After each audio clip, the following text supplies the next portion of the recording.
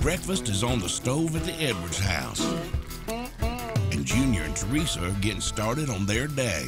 You seeing any big gators or? Alligator fishing like a box of cherries. You never know what you're gonna catch. But today, Junior will be hunting solo. Oh, boy. Because Theresa needs to stay at home and take care of their new addition. Hey, boy, you're not getting my breakfast. An orphaned river otter named Oscar. Oscar, come here.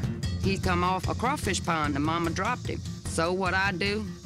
Oh, I'm attend to it. Brush your teeth. There we go. And get your leg going. Huh? Yeah, go around. It's a big task taking care of a wild animal. Wait. And Theresa knows from experience that this playful youngster will tear up anything in his path. Oscar, hey. Uh-uh. Get off my chair. Not on Mama's chair. You done did it.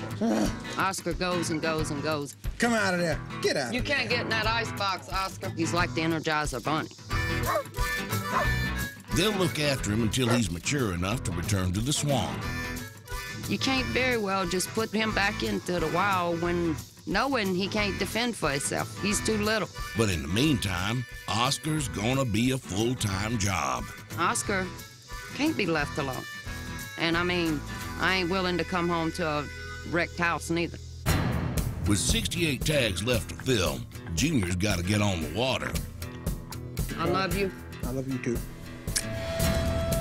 Mama's little partner again today. With his deckhand staying behind, Junior knows he's in for a long, exhausting day.